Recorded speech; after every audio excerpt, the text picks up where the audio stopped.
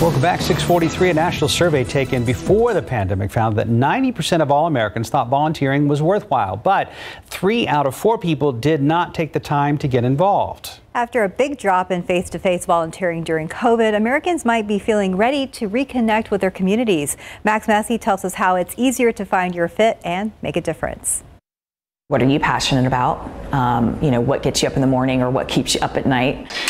Lee Pike is the development manager of the nonprofit clearinghouse Activate Good. I like to call it a matchmaker for people that want to volunteer and organizations that rely on volunteer support. Last year, Activate Good matched 10,000 people with opportunities, impacting more than 115,000 people. For Nancy Sheehan, who is new to the area and lonely during COVID, it meant to use 20 years of experience as a school librarian.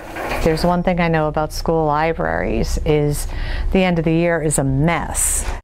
And they put these in backwards because they're kids, it's what they do. During her volunteer hours each week, Sheehan brings order to chaos. Studies have shown that volunteering improves self-esteem, increases social skills, and provides purpose. There are very impactful ways that you can contribute even with just an hour a week.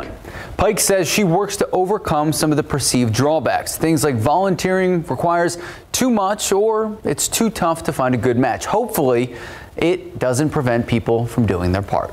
Max Massey, KSAT 12 News.